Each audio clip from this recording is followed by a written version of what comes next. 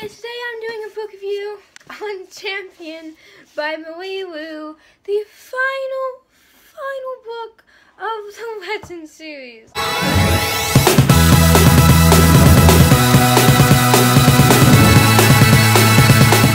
want it to be over. I don't want it to be over. Legend series is, if you haven't read a Legend series, you should totally read it. It's not big at all.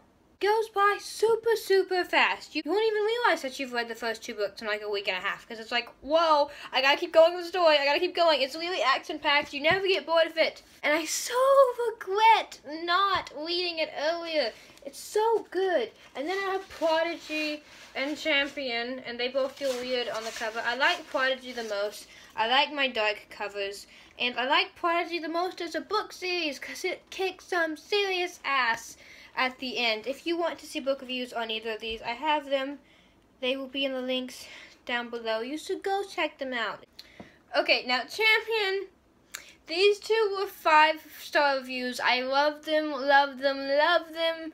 Champion was 4 stars. It dropped down due to some difficulties that I had with it that I couldn't cope with.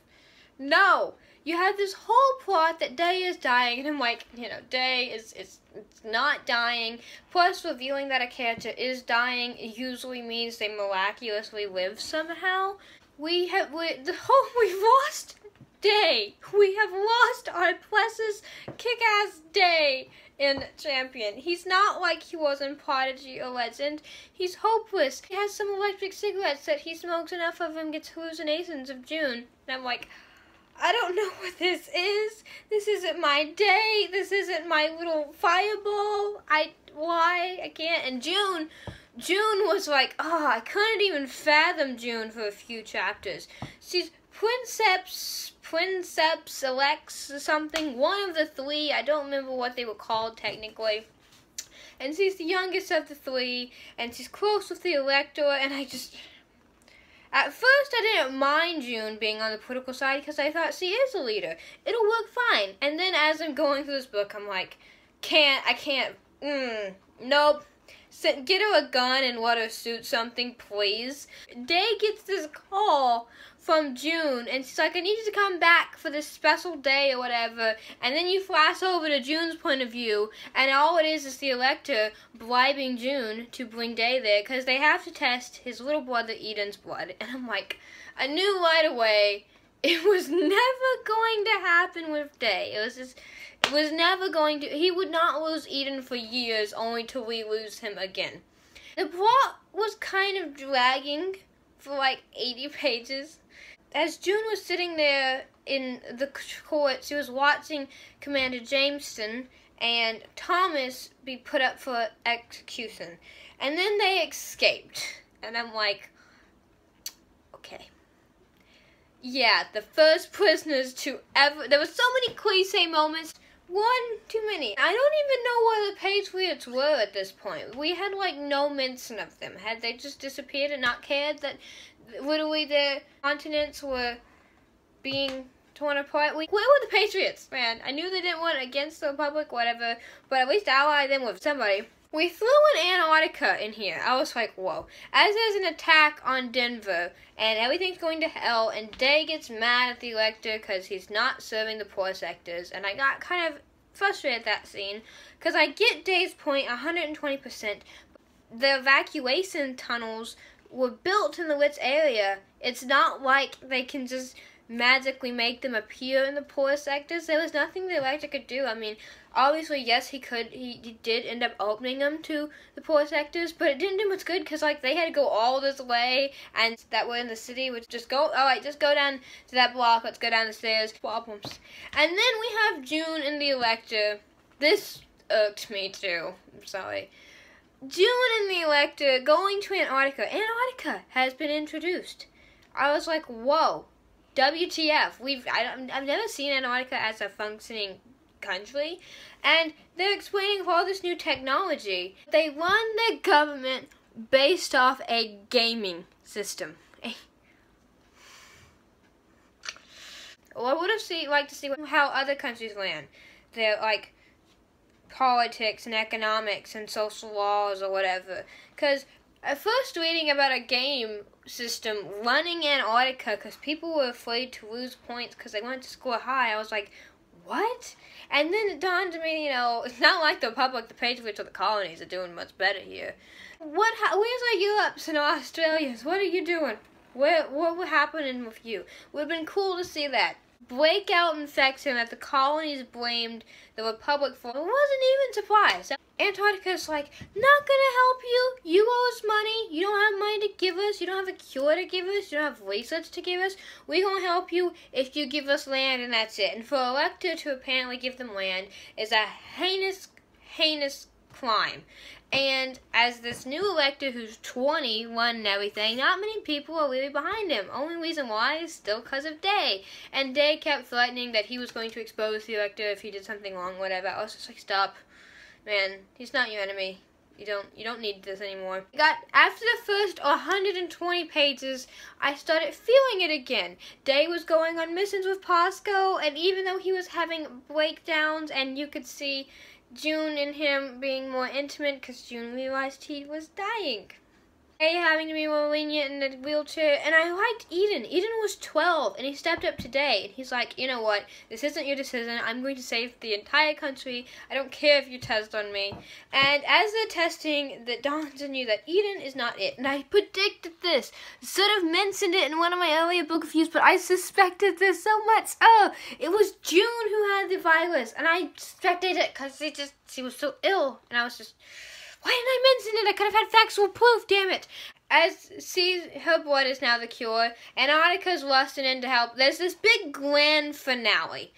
Day has been offered his bribe from the colonies, so he goes up to the colony ship, like, oh no, you gotta go on the ship. Of course you do. So this chancellor, and he's making his speech to the people, and he starts off dramatic, like, we've been through so much, and it's been so hard and so unfair.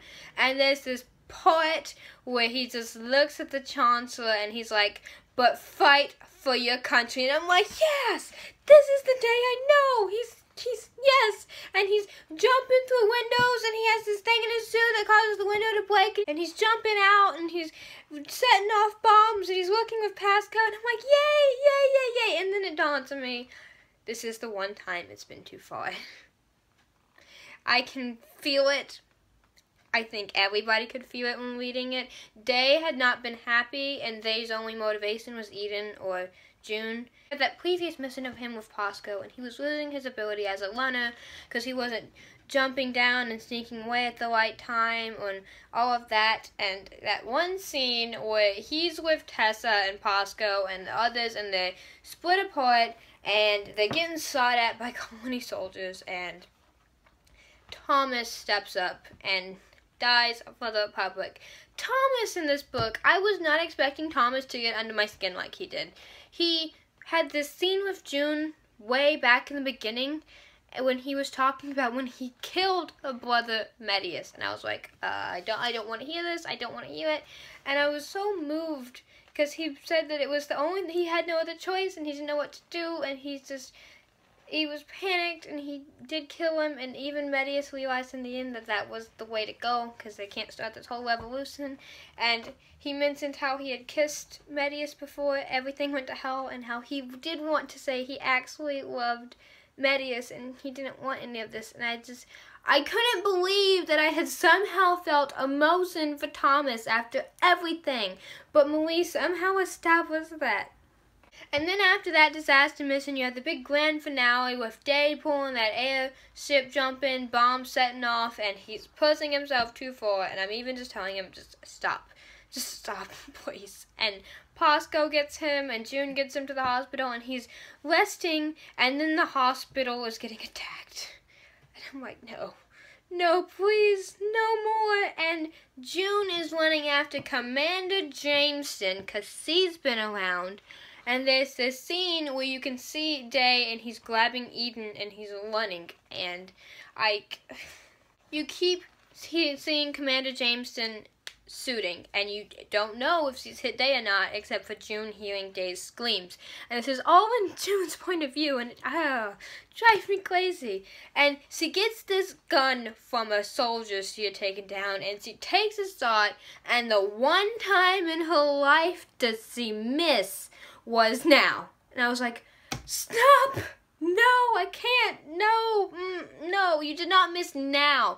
And then her and Commander Jameson are having it out, and Commander Jameson ended up almost flinging them both off the building, and June was screaming at Republic soldiers to shoot her and everything, and that Commander Jameson ended up getting it. But that whole fight scene, it was all physical contact and no guns. And I was like, after the whole book of watching June in pretty dresses or acting formal, I was just like, yes, kick her ass, please. Before she kills her, she knows that Day has been shot, and she's running to Day, and when she gets to him, she realizes he's been shot in the hip and in the chest. And I was just like, no. Because now it's in my head, I'm like, Day's gonna die, and it's not gonna be because of his brain, it's gonna be because of a bullet wound.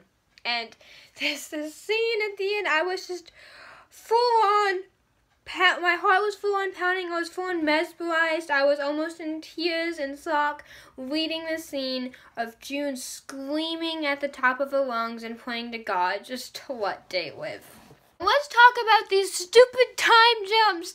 Damn you, Marie Lou. Start off 8 months after Prodigy. We go to the epilogue.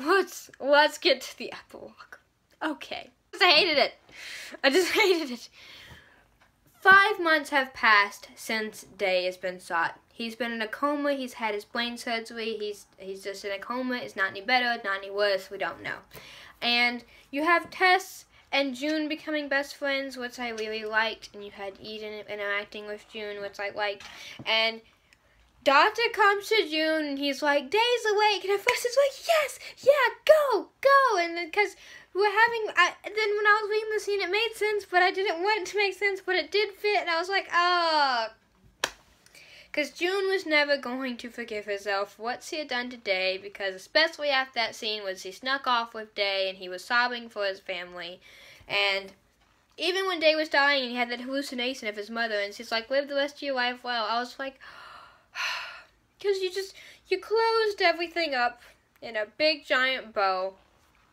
Day doesn't remember the last 2 years, and they explained about the Republic and how he was a leader or not. But then June is there, and she doesn't tell him who she is, because she feels like it would be better for him. No, it won't be better for him, no, and I was almost in tears, because it dawned on me what they were going to do.